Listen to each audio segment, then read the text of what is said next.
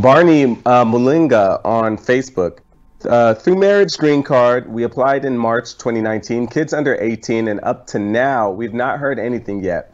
We must, or what must we do? My conditional green card is due for application for removal of conditions this March, and my green card expires in June. Will it be right for me to travel outside the USA in June while waiting for my renewed green card?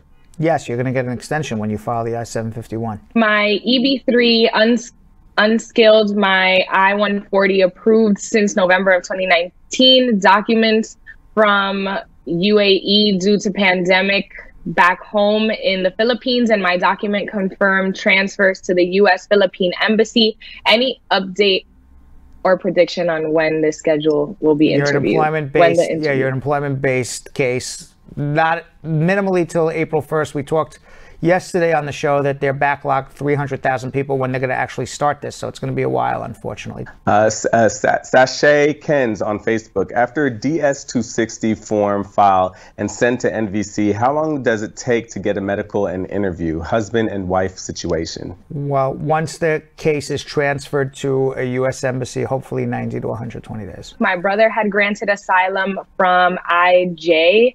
He filed for a green card in 2019, had biometrics, but did not get his green card yet. He also received an I-94 from Federal Plaza back in 2018. He was not accepted today for the CDL test at the DMV. They requested his work authorization. He was told at Federal Plaza that he does not need a work authorization. If he is requested one, can he show an I-94? Is it true?